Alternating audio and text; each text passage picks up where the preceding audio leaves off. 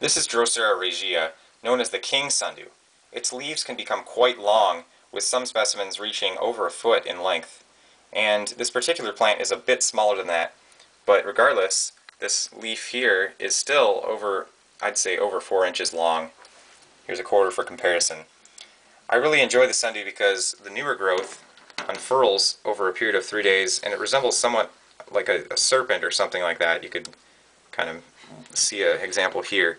But the newer growth unfurls from the center and then unleashes these long leaves, as you can see here.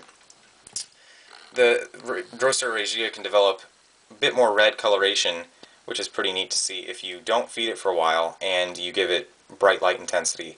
This plant here has been fed within the past 2 months pretty regularly, so it's more of a greenish coloration.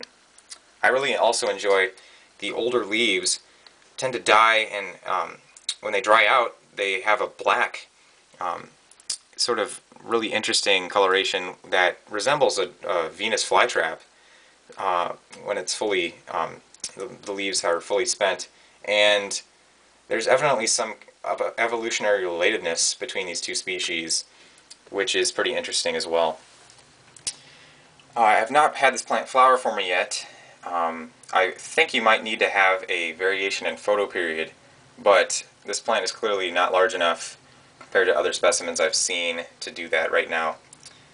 I also have seen other growers that the roots extend out of the bottom of the pot that's over a foot long, so this can develop an incredibly extensive root system, and you can kind of see a root that is developing here, which is more of a supporting root since the plant is kind of being pushed out towards the side of the pot by this plant in the center. But these are perfect for root cuttings, and I've actually propagated several plants for other growers with this method. There's also another form of Drosera regia, which is called the Big Easy form, and you can actually see you can see that the leaves on all Drosera regia have some very nice folding action.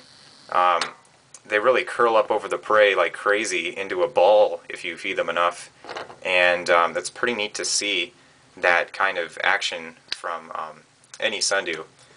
And so yeah, I really enjoy this. It prefers cooler temperatures because over a temperature of about 85 degrees or 90 degrees Fahrenheit, I've really had not too much success with keeping this plant alive. So I've kept it in the cooler basement where the summer temperatures reach about 80 degrees Fahrenheit but never exceed that too much. So this has grown like it looks like this all year round for me, which is pretty nice to have a reliable condition for this plant.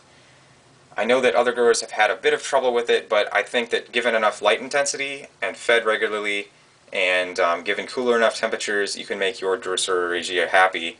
They're available at several websites. Unfortunately, at certain times of the year they're a bit sold out of these, but I think being that they've got a pretty reasonable amount of these plants in tissue culture, they should be able to pump out decent numbers of these plants over the next few years for all of you people who are interested in obtaining this plant. So I hope you get a better idea of what this plant is all about, and this is Drosera regia. Hope you enjoyed.